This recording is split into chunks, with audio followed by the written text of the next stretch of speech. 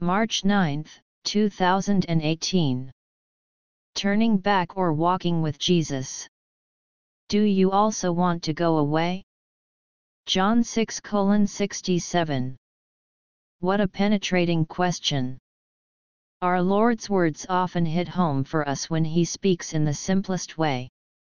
In spite of the fact that we know who Jesus is, He asks, "Do you also want to go away?"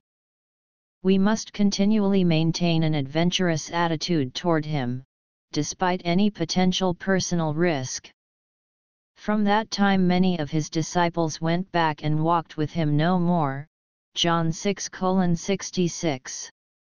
They turned back from walking with Jesus, not into sin, but away from Him. Many people today are pouring their lives out and working for Jesus Christ, but are not really walking with Him. One thing God constantly requires of us is a oneness with Jesus Christ.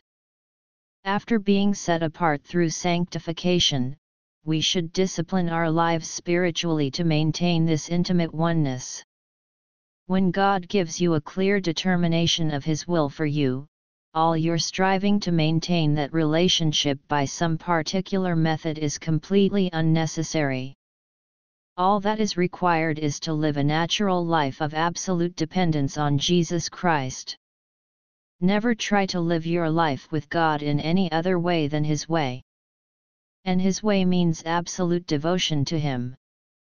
Showing no concern for the uncertainties that lie ahead is the secret of walking with Jesus. Peter saw in Jesus only someone who could minister salvation to him and to the world. But our Lord wants us to be fellow laborers with Him. In John 6:70 Jesus lovingly reminded Peter that he was chosen to go with Him. And each of us must answer this question for ourselves and no one else: do you also want to go away?